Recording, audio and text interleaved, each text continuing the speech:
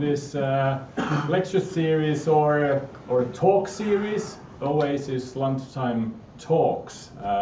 This is our second talk, and the series will go on until early May. So we'll have at least 5 more talks after today. The next one's actually already next week. We got Jan Swelt in 7 days. But today we got Sabine Harrer, who's started at the Center of Excellence in February. Yeah, that's right. So a kind of newcomer to us, and that's why we've agreed that Sabine will actually kind of provide the introduction to her work herself. So I'm not trying to do that here, but I mean, you're most welcome. Thank you. Thank you for the lovely introduction, and thank you all for coming and staying. I appreciate it. Also, I'm very excited to have my very first talk here in this beautiful space in the Oasis, and I hope you have a lovely time while listening, or like a comfy time in your cushions. So, just a quick word about myself. I'm a postdoctoral researcher. It's just started, as Olli mentioned, and at the Center of Excellence of Game Culture Studies, and I'm also a member of the Copenhagen Game Collective, and that's kind of relevant for also my research because occasionally these two identities blend. So I'm using design as a lens to do research, which is called reflective game design. Design as a way to think about the world, and politics and identity, and also as a way of testing interventions in practice. I'm also occasionally jamming and exhibiting some stuff. Here's a map of some places of action where I've been. The yellow points are talks, the pink ones are exhibitions, and the blue ones are game jams. As you can see, I've already been to Finland once. I also just authored a book on games and bereavement, in which I also use game design as a lens to look at attachment, loss and grief in video games, and how game designers can basically make games that create more depth on these topics. And if you want to learn more about that, you can also, you know, we are all media people, so if you feel the urge to tweet, that is my handle. And there's the Facebook reference to the book. Okay, so creating games as a method to make sense of human relationships. That's also the kind of focus of this talk. And I like this description of reflective design to start with that comes by Phoebe Sengers and colleagues. And they say that some of our products are things to use, some are things to think with. The latter might have little practical use, but can encourage reflection on technology, its situated meanings in people's lives, and our own role as researchers and designers. I just put that here as a sort of primer to what we'll hopefully discuss later on also together. First of all, I would like to make a content notice. There will be explicit contents. There will be references to genitalia and genitalia-shaped technologies. There will be explicit images, explicit politics, and puns. So brace yourself, there will be some explicitness. Okay, off we go, because there's 70 slides left. So this talk uses a reflective design lens, and it is also, this is located in the field of computer-human interaction, or called, or shortly CHI, or HCI, some people say. Computer-human interaction looks at the way we relate to technology as human beings, and more concretely, this talk focuses on problems in this current HCI tradition. More concretely, the problem of design conservatism. Design conservatism is the fact that technology tends to stay close to established industry interests and thereby inferentially inscribes conservative values into the products, processes, and things, digital tools we use. Within the broader field of HCI, scholars have pointed to design conservatism in terms of a particular challenge, namely, how do we simultaneously serve real-world computing needs and avoid perpetuating the marginalization of women and indeed any group, any marginalized group in technology. It would seem that serving existing needs, which is the traditional approach to HCI, is conservative and perpetuates the status quo. So how can we simultaneously cater to needs that are there and imagine needs that might exist in the future? It's kind of a paradox, and it requires a bit of intervention and testing, and of course imagination through design. So, because if we talk about technologies and tools we use at the moment, there are some structures that seem to be baked into the very apps and technologies we use. For instance, this thing might be something that we don't see so often in a technology that you use. Is there anyone who has ever seen such a thing in their daily practice of technology use? Yes, okay, one person, great. We're in the future. So, what is more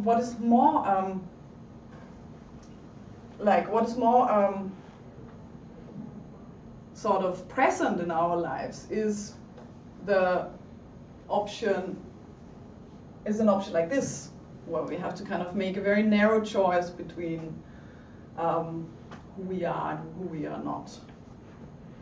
But how are games affected by design conservatism? If we look at the evolution of gaming hardware, for instance, the technology advances, but it uses the users and the functions and the purposes, and even the shape stays more or less the same. This controller, for instance, PlayStation controller, still assumes a particular body with particular abilities and facilitates an arbitrary set of actions and interaction which have stayed more or less the same. And this is called evolution. And within game studies, there's been a specific term that has been coined to describe these dynamics, which is the hegemony of play. Has anyone heard this term before? Yes? Some excited hands. So just to reiterate for those who already know it and to introduce it for those who don't know it yet, the concept of hegemony of play is a way to critique the way in which a complex layering of technological, commercial, and cultural power structures have dominated the development of the digital game industry over the past 35 years.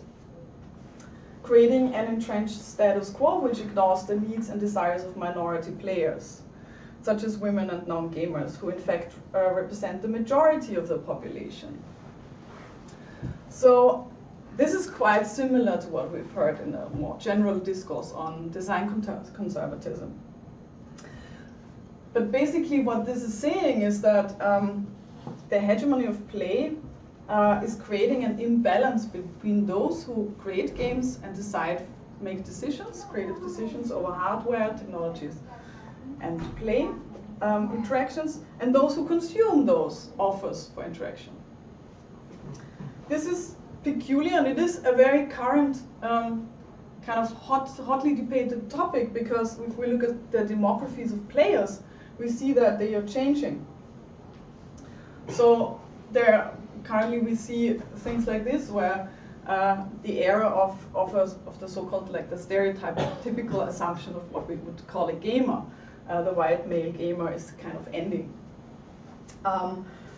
Because if we look at numbers that are available currently in the player demographic distribution, We see that, for instance, in the US, black kids play proportionally more than white kids. We see that 45% of all players are women, and we see that 65% of women below 65 years old play games, which is a lot. And the idea is that these tastes and experiences are not adequately catered to by the current offers in the games industry. So this is kind of the problemscape or scope that we're dealing with. This raises the stakes for speculative game design. Game design which does not only conservatively reflect values that have been there before, but which imagines new applications. This is a cat simulating game that I've played at GDC 2 years ago in the alternative control section. And indeed, one starting point for imagining different applications and breaking with design conservatism are controllers. It's controller design. Controls and controllers are the peripherals which players use as extensions of their bodies and minds to operate video games.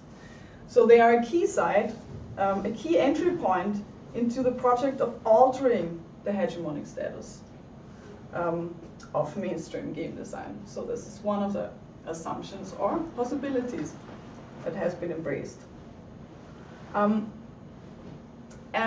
This takes us to the question, what can we do? What tools can we use to work with controllers? And one concept that has been proposed, and you can also see in the title of this talk, is querying. So querying, by querying game controls and controllers, we can access more ways to question and transform and imagine differences to how game design is currently imagined. But more specifically, querying refers to problematizing apparently structural and foundational relationships with critical intent. And it may involve mischief, clowning, as much as serious critique. So querying is a set of tactics in response to design conservatism. And this takes me to the question that I'm asking here: how does querying effect play with standard hardware? Why do I use standard hardware as a focus point? Because it is the main side of hegemony. It's the design that gets reproduced. And the question is, what can we do, and how does our relationship to ourselves and to play change if we queer this hardware? This takes me to our agenda for today, what comes up. First of all, I'm gonna introduce to you some discourses on the mouse controller in particular. The mouse controller as a high precision device is a masculine gamer object as a standard controller. And afterwards I'm going to talk about what we did to queer these aspects, or to queer the mouse to become maybe introduced to a different discourse. And I'll do that through the case study of the Andy game. And after that you have the possibility to play the game. Are there any questions so far? No? Just feel free to ask questions anytime. Don't tend to get interrupted. I experienced that as an enrichment of a talk like this. So let's start with the mouse discourses. You have deserved this good animal picture since you survived until now. So first of all, the mouse as a high precision device. Does anyone know this man? Yes? It was, well, we just saw that film, but I don't remember. Talking about, yes? Who said that? France said. Great. Okay, that is correct. Quite a famous man. And this is what it looks like when he first introduced the mouse, the very first mouse, in what is called the mother of all demos in 1968. And this was the very first time when the world had ever seen a mouse and seen online processing and video conferencing. These aspects were introduced in this mother of all demos, and this was the mouse back then. This is what the mouse looked like, and it soon established itself as a revolutionary way of pointing and clicking. So it changed our relationship to the computer as humans, because now we have something that we can hold on to and click and point. The way that the mouse was studied after that, also by Engelbart and other scholars, in a scientific discourse is interesting because there's a particular thing that people were interested in terms of the mouse as a tool, as a digital prop. And you can guess what it was. It was quantifiable performance. So the mouse, there's a special focus on factors of movement, time, and accuracy. And so Engelbart studied this performance of the mouse together with a guy called English and found that the mouse is the fastest device compared to other devices. So this sort of, this was illustrated by this a conspicuous overuse of a law, which is called the Fitts law. In most of the mouse science studies, we find the Fitts law, which is a model that describes the dynamics of pointing. So either by physically touching an object with a hand or finger, or virtually by pointing to an object on a computer monitor using a pointing device like the mouse. So these studies around the mouse were very interested in this Fitts law, and especially in finding out which hardware clicks the best. So we can kind of summarize this discourse as an interest in quantifiability and performance. As we know from Interstellar, this is quantifiable. And this is amazing that we finally have something that can show how fast we can click. So this sort of specific interest in pointing and clicking, performance orientation, also affects the second discourse that I'm talking about, which is the, sorry for the pun, tool for gamer masculinity. So as a way of showing off how good you can be as a gamer, I'm focusing here on the visual language, the nomenclature, and also the sales discourse when we talk about the mouse. This is the Death Adder Elite.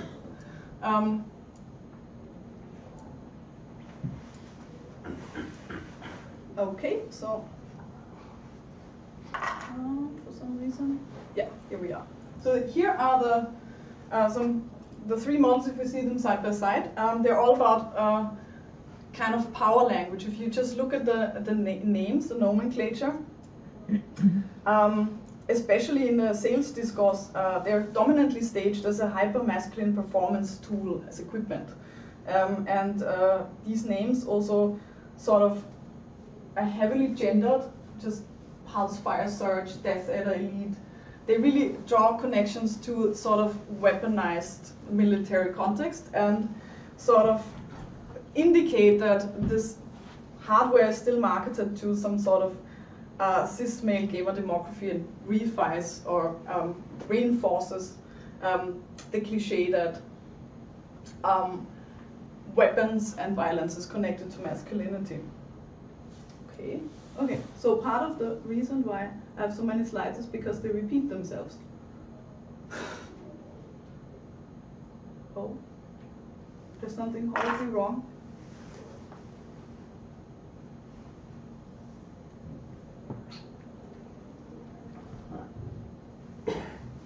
Okay, I think we're back.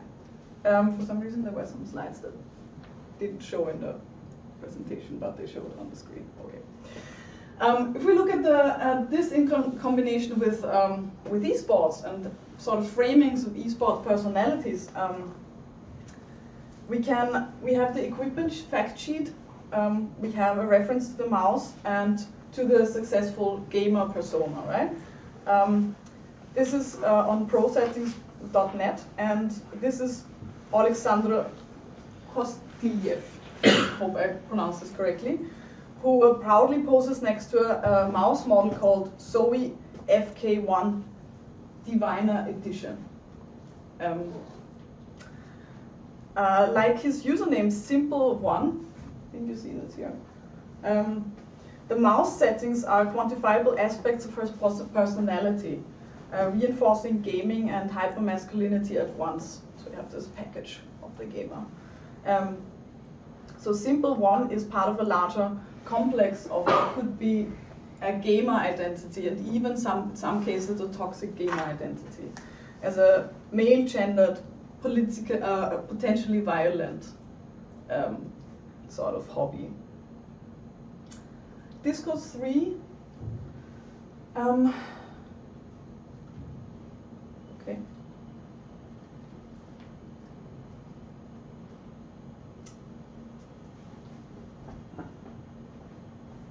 This is very weird.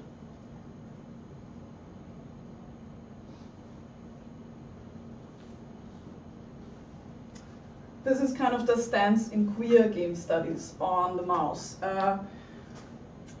The mouse, as part of this set of standardized controllers, is rejected because it is assumed to standardize play and reproduce normative players. So what queer game studies focus on a lot is the creation of new controllers, self-made controllers, alternative controllers. Who knows this device? Yeah. What is it? Is it? I don't remember the name exactly, but as you can see, it maps something to any object, and when you touch the object, you're doing the action that is represented in that. Right. Kind of thing. So that's called a makey-makey. Yeah. Works very simply by putting this cable as a USB cable into your computer, and it turns everything into a keyboard or a game controller, including this banana. This is a game made by Swinky and Marcotte in 2018, and it's called Russell, You Leaves to Me Softly. And what they did is they used conductive devices to connect plants to the computer, and it is what they call an ASMR plant dating sim. So by touching the plant and touching parts of their leaves and the stem, the plant will communicate to you through ASMR poetry. That's kind of changing around the relationship to controllers, of course. And another example is Promises by Ida Toft, which works through algorithmic vibration. So these objects are filled with algorithms, algorithmically programmed vibration controllers, and they mediate the exchange of these objects through a playful interaction. So players are invited to interpret the vibrations and then connect them to an exchange inside of the game. So this queer discourse on kind of abandoning the mouse or rejecting it as a hegemonic object sort of suggests that the mouse is beyond control. Or is it beyond repair? That's what I wanted to say. It's beyond control and beyond repair.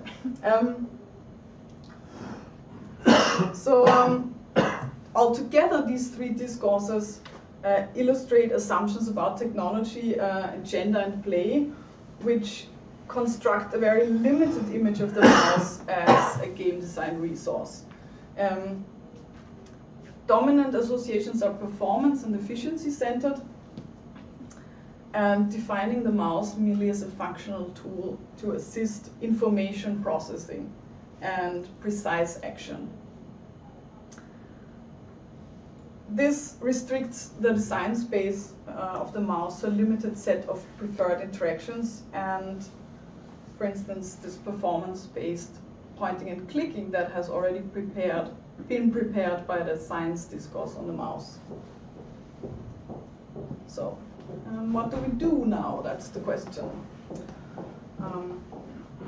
This is one suggestion, is that maybe it was better that video games did not exist, but now that they exist, we better repair them or do something with them that is interesting. That's at least a statement that resonates very much with me. We did that as part of the strategies of querying the Andy game. Just a note on the context of our previous practice, and that kind of reflects in how the Andy game has been made.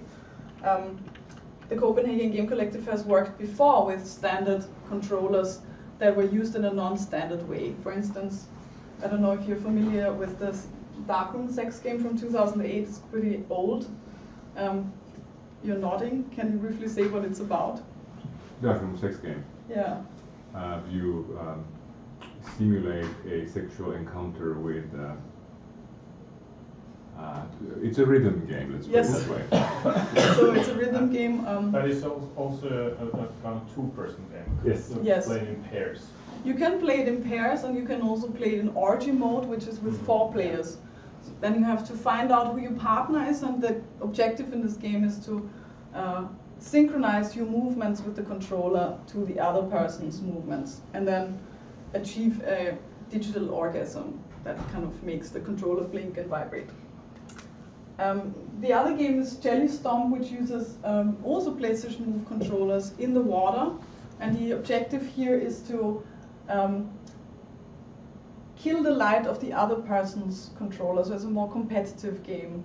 You see the light of the controller underwater, and you need to sort of find a way to step on it. So it's quite disruptive with assumptions about how to treat this technology with your human body. Okay, so I'll just play a trailer of the Andy game so you know what this game is kind of about. Can you hear this?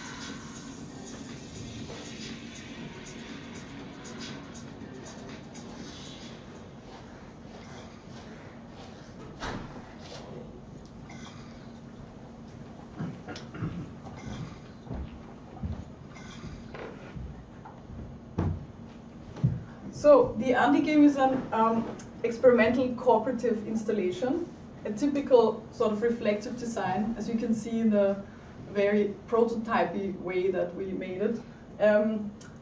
It's an installation game which uses 2 standard mouse controllers to facilitate an intimate experience.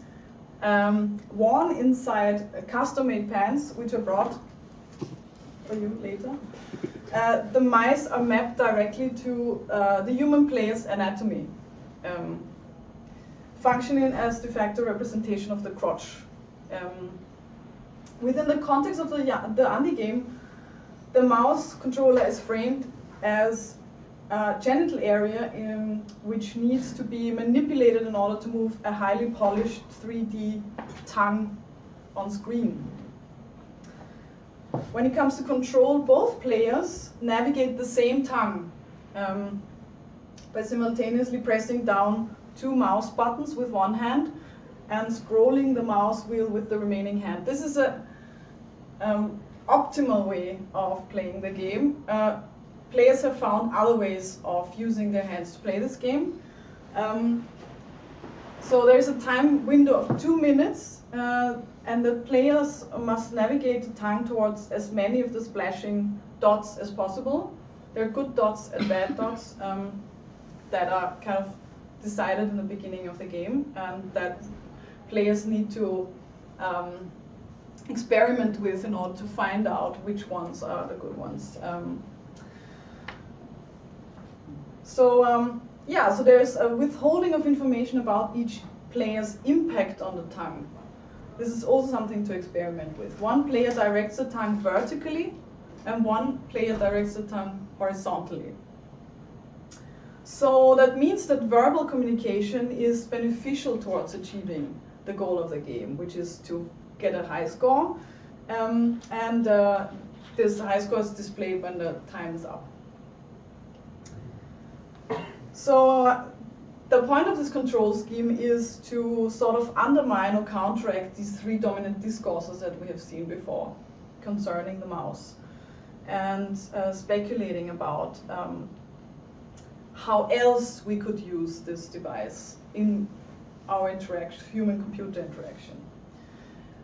I would like to point out 3 factors. We're actually almost done. There's 3 points that I would like to emphasize in the considerations of the design, so 3 design factors. The first one, of course, is wearable design. A wearable design as a way of introducing consent. Now, is there anyone who does not know what consent is? I hope not. So just to reiterate, consent is all about, it's a process that's important. It's not a point in time, but it's a process where you find out exactly what each other wants before you play, and acknowledge what you definitely do not want to happen. So consent in its own context that allows play to be both effective and expressive. And this concerns all kinds of play. So the central design decision to articulate the mouse controller to the human crotch area proposes some sort of, introduces the need for consent. First of all, players have to consent to put these pants on or do whatever with them, but somehow interact with these pants. That is the first introduction of saying yes to this activity of playing the game. But what we do here is we remove the mouse from its conventional place on the desk and articulating it to the lingerie. Articulation here can be understood in 2 ways. First, by combining 2 things, the mouse and the lingerie, and secondly, by uttering a message. This message is that is an invitation to not only touch the device, but touch yourself in the process. And this intimacy of this interaction introduces consent as a central concern, because it's you who decides how far you can go and want to go in activating this gameplay situation, or realizing it. One other consideration of when designing these variables is what variables we should make. We would like with this game to accommodate different gender expressions. So there's lingerie ranging from trunks to conventionally feminine panties, and then we also have a harness, as you can see in the trailer. And the connection between mouse and lingerie is managed through Velcro and buttons, so these adjustments or these combinations can be changed at any time, according to if preferences change. So one obvious commonality in this setup and more conventional gaming settings is that the mice in both cases are controlled by the human hand. So this is something that is still done. However, while the motion towards a conventionally situated mouse is away from the body, turning outwards, the undergame frames the mouse as belonging to the player's body. It becomes part of their own anatomy, affording an inwards motion, movement towards yourself. So another aspect of consent is, as I already pointed out, the strategies players use themselves in interacting with the prescribed control scheme.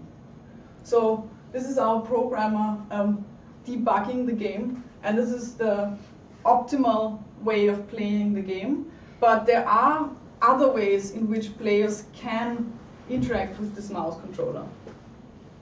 So finding your own way in this experience of play is defining your own consent. The second factor is the introduction of failure by design. And this is done by withholding information. So in order to play the game, players have to experiment with the tongue on screen and will maybe end up in a situation where the tongue is lost at one side of the edge, or where they don't find the desired spot and don't achieve a high score. But this is part of the social negotiation that is taking place in this space, in this shared space of navigating the mouse. And this is also induced by this collaborative setting. One material aspect that leads to this failure setup is that some functions of the mouse have been consciously disabled, like the ability to move the mouse around. The mouse is fixed in place and sort of constrained more than it usually would.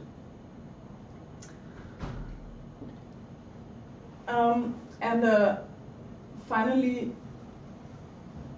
this failure of controlling the tongue correctly, precisely, is also a matter of figuring out who you are in this game. So there's no information on whether you control the vertical or the horizontal axis, and this can cause starting problems. This is based on the idea that failure can be playful. In fact, it is one of the reasons why we play. I would like to quote Jack Halberstam here. What kinds of reward can failure offer us? Perhaps most obviously, failure allows us to escape the punishing norms that discipline behavior and manage human development, with the goal of delivering us from unruly childhood to orderly adulthood. I find this very poetic. And it is kind of a spirit in which we created this game that perhaps we can even use standard hardware to facilitate such a space in which we go back to these unruly circumstances and embrace failure as a possibility of getting to know each other and ourselves. This takes us to ambiguity. So ambiguity is usually conservatively assumed to be a bad thing in design. You want to remove ambiguity and make, for instance, usability perfect and precise.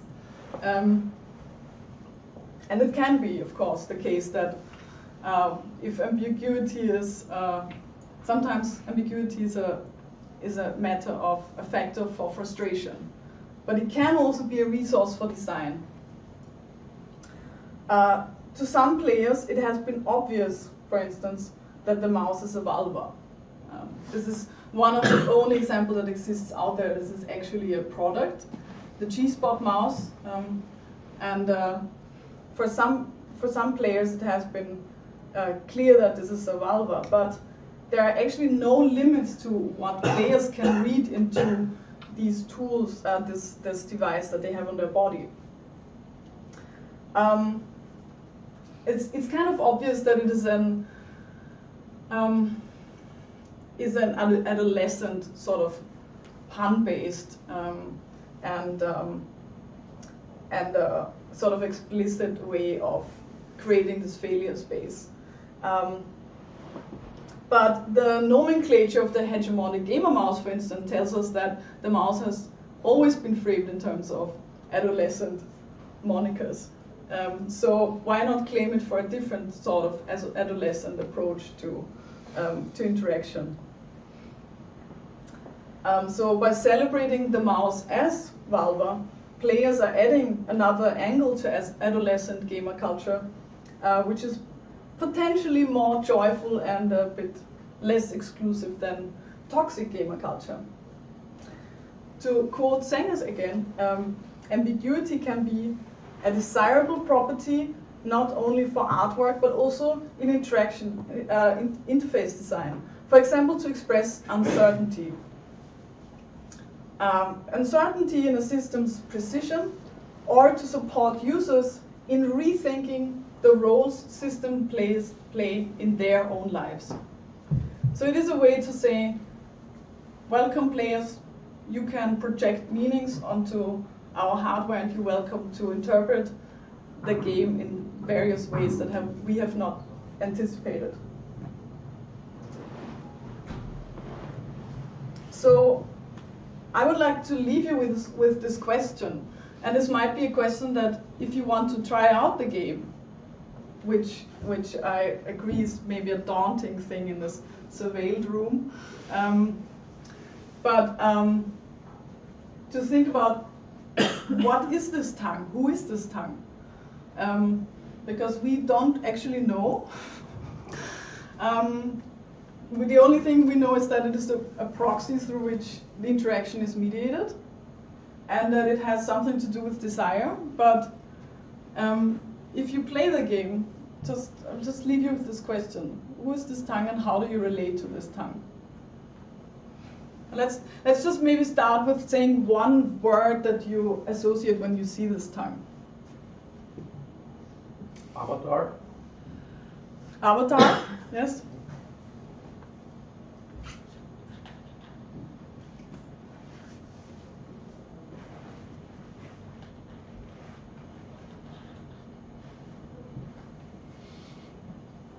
Don't think about it so long, it's just like one word.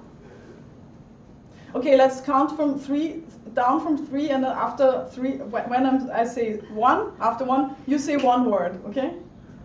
3, 2, 1.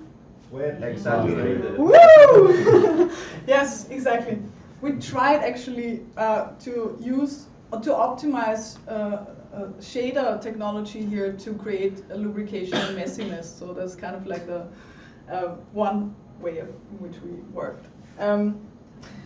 I have a small conclusion. It's more like a conclusive thought, which is that querying hegemonic hardware can open new avenues for facilitating play. Let's work together to make the world more silly. Thank you.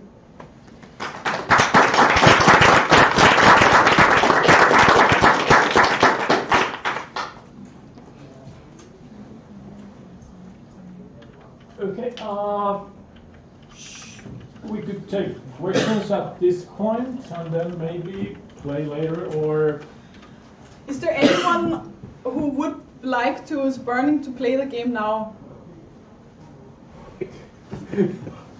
Maybe we'll take a couple of questions and ask... Yes, ask, you can also yeah. just... So, I mean, who wants to go first? Okay, I guess I could start. I'm just like thinking about like listening to the talk. I think one way to read it, and this is just like one of the things kind of related to what you were saying, is to kind of see it as a call for controller studies.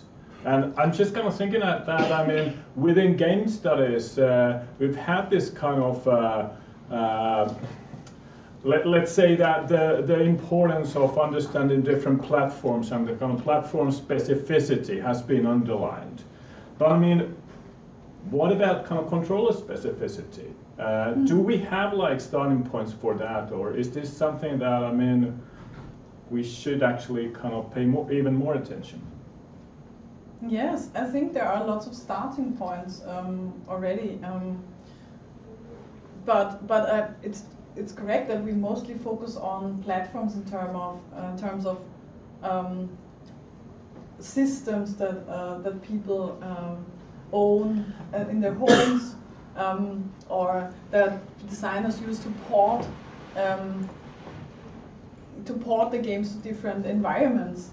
But maybe we should focus a bit more on the experience of what is the immediate experience of touching a controller. And I think there's lots of space to especially go into interdisciplinary studies of what it's like to actually be a human person interacting with a thing that is haptic and I feel like one thing that's maybe a problem to innovating controller design is, like you said, people don't have them, because I feel like there are people that want to experiment with design, as you can see with all the games that were made with the Guitar Hero controllers when they became popular, or like the DDR maps and stuff like that. But it's this idea that when you make something, you want it to be experienced, and by making this custom controller, unless you have an audience that's able to have it, it's such an isolated event that I feel like you're not, at least if I created something, wouldn't feel as validated, because it wouldn't be as easy to share as something that people have access to. Yes. But I do think it's been interesting to see how people have made use of controllers that were intended for one specific thing in other contexts. Right. And I think the advantage of using standard controllers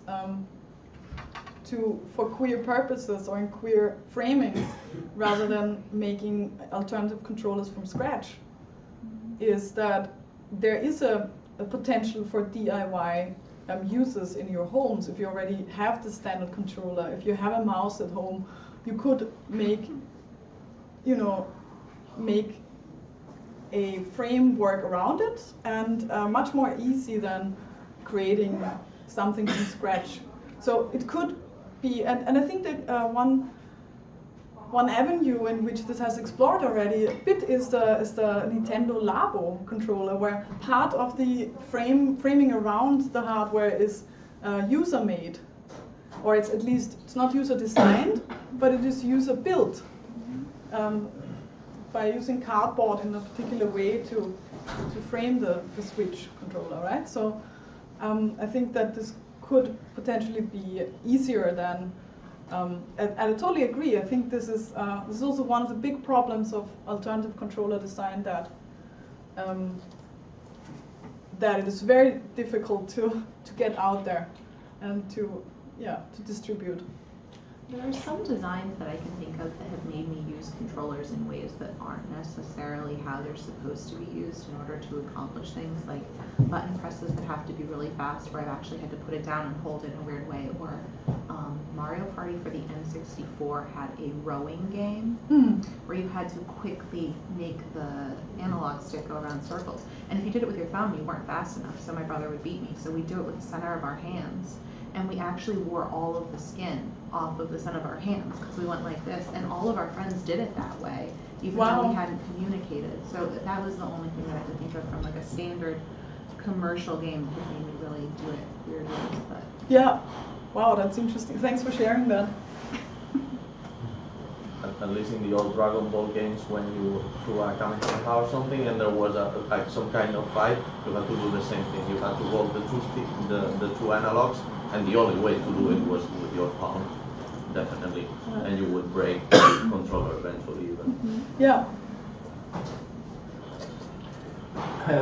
Thanks for the thought. It's really interesting. Continuing the discussion, are you aware of this kind of alternative distribution schemes for this kind of more art-oriented games or experimental games that would also involve like 3D printing schemes, because that would be opening up avenues of distributing not only the digital game but also the blueprint for alternative physical controllers or add-ons. I mean, I'm not aware that there is a market around that yet, but I think that is coming up. Or maybe someone else knows whether this has already been done. But as far as I know, right now the distribution is more or less limited to game festivals and more or less also museums if they buy such an alternative controller. But this sort of like open distribution to, in terms of 3D blueprints, I'm not aware that this is happening, but it goes that direction, I think, definitely, for sure.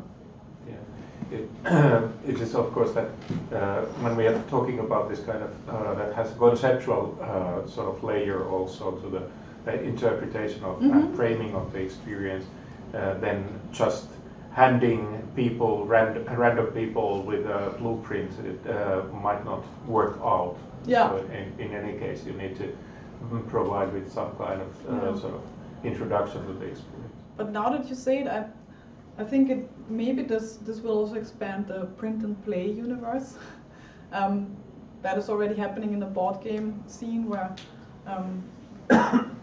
benevolent creators put their games up for print and play, and all you need to do is basically download and print, and maybe this will also be expanded through 3D prints. Yes? Yeah.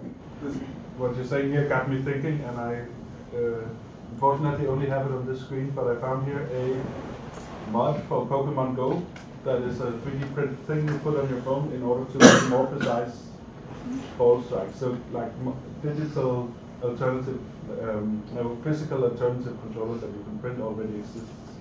Yes, so thank you. Yeah, that's very mainstream though, I don't know. Yeah, but it is, I mean, we have a lot of Pokemon scholars here, so that might be of interest.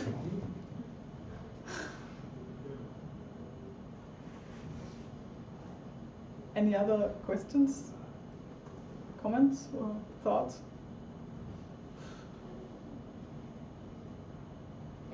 I'm wondering about sort of when you talk about queering the controller.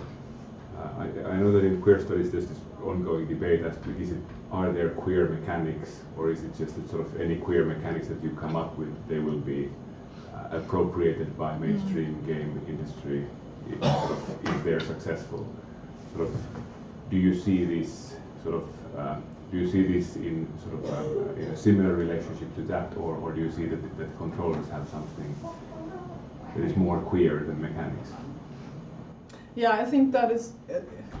This is a really, really interesting conversation because, yes. So the question is, is there something like, as far as I understood it, is there something like essential queer mechanics or not, or will everything get sort of appropriate again? And I think that, unfortunately, it's the latter.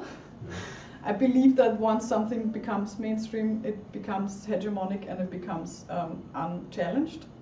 So, however, I think that certain relationships maybe you can have with your body that are currently beyond the norm might be mechanics that kind of stay queer.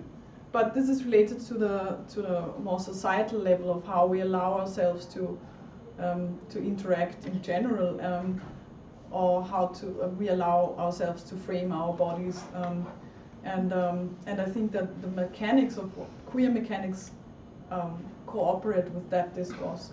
That makes sense. Yeah, but I do see a danger of essentializing and institutionalizing queerness for sure.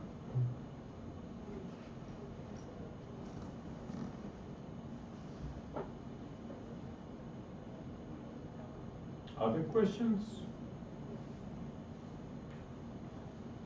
Would this then be the moment when the volunteers, the potential players, will stand in?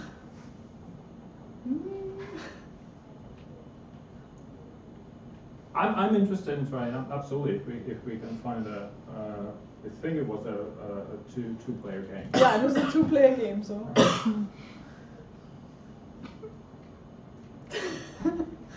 We don't have to though. I mean, it's up to you. The game exists, and if you're interested in playing it at some point, you can just come and ask me. There's no problem. Very good. Yeah. Thanks. Yeah, thank you.